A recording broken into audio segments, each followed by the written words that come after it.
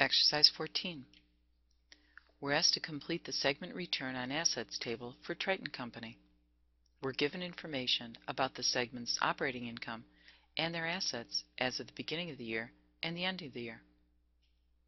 To calculate return on assets, we take net income and divide by average assets. Average assets are calculated by taking the beginning assets, adding in the ending assets, and then dividing by 2. For the skiing group, net income is $63 million. We divide by beginning assets $401 million plus ending assets $503 million and dividing by 2. Average assets is $452 million. $63 million divided by $452 million is 13.9%. For the skating group, net income is $9 million. We divide by beginning assets $36 million plus ending assets $45 million and dividing by 2.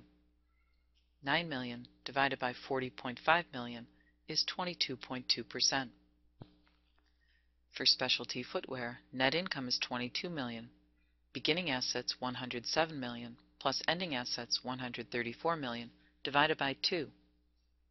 Net income of $22 million divided by average assets $120.5 million is an 18.3% return on assets.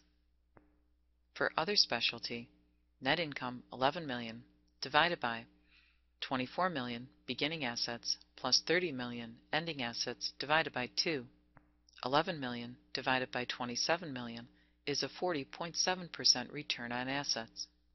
For general merchandise within South America, net income is $33 million divided by $210 million plus $263 million divided by 2. $33 million divided by $236.5 million is a return on assets of 14.0%. In the United States, net income for general merchandise $7 million divided by $34 million plus $43 million divided by 2.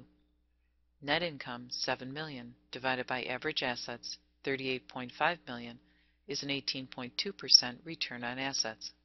And in Europe, net income $5 million divided by average assets $11 million plus $14 million divided by 2. $5 million divided by average assets of $12.5 million is a 40% return on assets.